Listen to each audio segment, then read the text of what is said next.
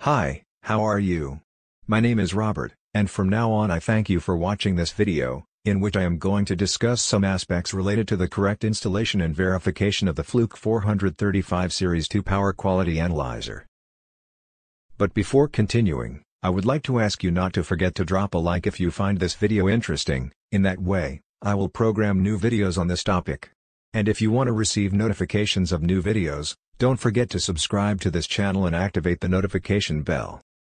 In my previous video about the Power Quality Analyzer Fluke 435 Series 2, we reviewed how to properly configure the analyzer. Now is the time to take action and start taking measurements and saving a record. But, to avoid getting an unpleasant surprise later when we analyze the data, we are going to see some aspects related to the physical installation of the analyzer, and how to verify that we have not made mistakes. First of all, I suggest downloading and saving all the records made previously, so we will avoid any problem with the data and we will have the maximum memory capacity on the instrument. Verify that the equipment is perfectly configured. For this you can see my video on how to use the setup key.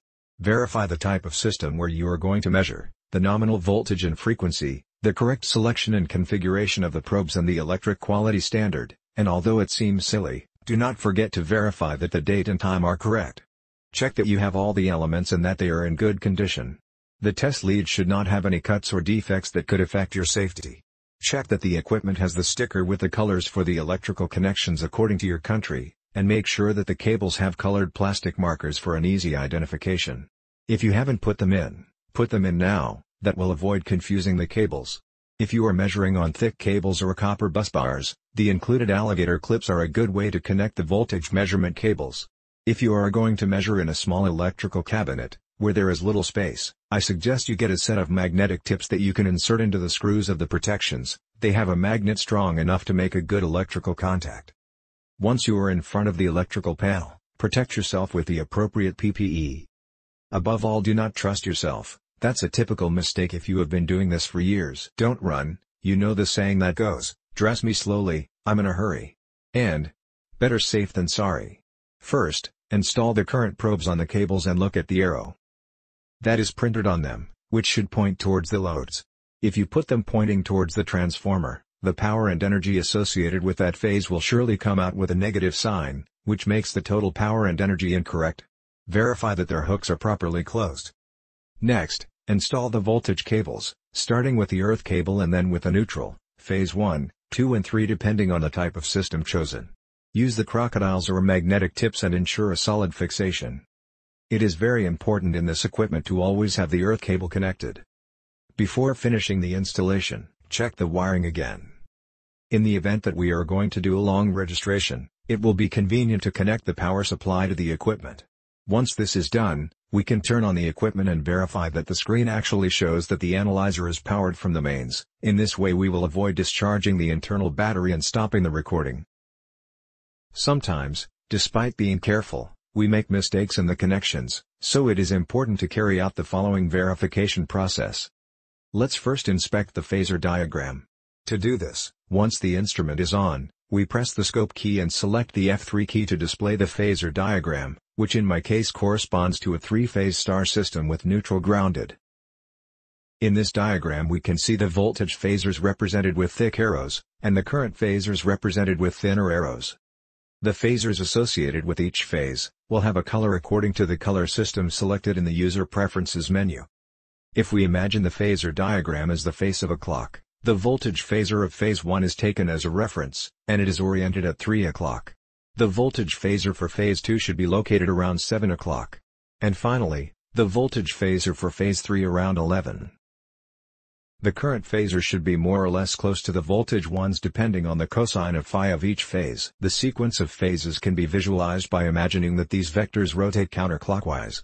In an inductive installation, for example with motors, the current phasors are delayed in time with respect to the voltage ones. In a capacitive installation, for example with computers, the current vectors will be ahead of the voltage.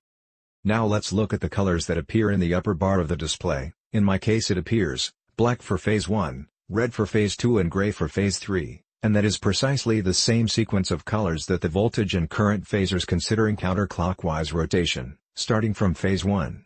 This is a good sign of a correct installation of the analyzer. Likewise, we can see that the current vectors are relatively close to the corresponding voltage vectors, as indicated, depending on the cosine of phi of each phase, but always forming an angle of less than 90 degrees. This is also a good sign of a correct installation of the analyzer. Now it is time to simulate two typical failures. Suppose that we have made a mistake when placing the voltage cables, and we have exchanged two phases, for example phase 2 and phase 3. Now we can see that the voltage phasor pointing at 7 is gray, and the one pointing at 11 is red. Therefore, we see that the sequence of colors given by the reference of the bar in the upper part of the screen is not fulfilled. Likewise, we see that it is now possible to have an angle greater than 90 degrees between the voltage and current vectors of the exchanged phases. These two situations give us an indication that something is wrongly connected. Let's swap voltage cables 2 and 3 back as they were at the beginning. Now suppose that we exchange two current probes, for example 2 and 3. The situation repeats itself, but this time, with the current phasors. The current phasor pointing at 7 o'clock is gray and the one pointing at 11 o'clock is red, contradicting the sequence of the color bar at the top of the screen. Likewise, the angles between the voltage and current phasors, of phases 2 and 3, can now exceed 90 degrees. Again, these two situations give us an indication that something is wrongly connected. Let's swap current probes 2 and 3 back as they were at the beginning. This was the first typical failure, exchanging two voltage probes, or two current probes. Let's now look at a second error. What happens if we connect a current probe with the arrow pointing in the direction of the transformer, instead of pointing towards the loads? Take for example the probe from phase 1 and make the change. As we can see, the current phasor now points practically at 9 o'clock, it is out of phase about 180 degrees with respect to the voltage phasor. This is again an indication of a bad connection, in this case the direction of the current probe. But before putting it back on correctly, we are going to go to the power menu.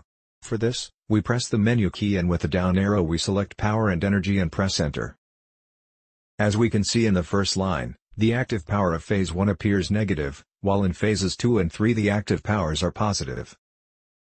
If we place now the probe of phase 1 correctly, that is, with its silk-screened arrow pointing to the loads, we will see that the active power of phase 1 becomes positive. And if we return to the phasor diagram we will see that now the current phasor points again around 3 o'clock. It is possible to make more than one fault simultaneously, which will undoubtedly complicate this type of analysis. Therefore, try to avoid mistakes by properly marking the cables at both ends with the colored markers and pay a little attention to the installation of the cables and probes. In this way we will avoid an unpleasant surprise that could ruin the registry and waste valuable time. And so, we have reached the end of this presentation, that I hope has been of interest for you. As I said at the beginning, I would like to ask you not to forget to drop a like if you have found this video interesting. In that way, I will program new videos on this topic. In the next video I will talk about something also very interesting. The two types of recording modes that this analyzer provides and, in particular, I will focus on the automatic recording, leaving the logger record mode for a next video. So if you don't want to miss it, do not forget to subscribe to this channel and activate the notification bell. Please, do not forget to send me your suggestions for new videos. Thank you very much for watching this video. See you soon.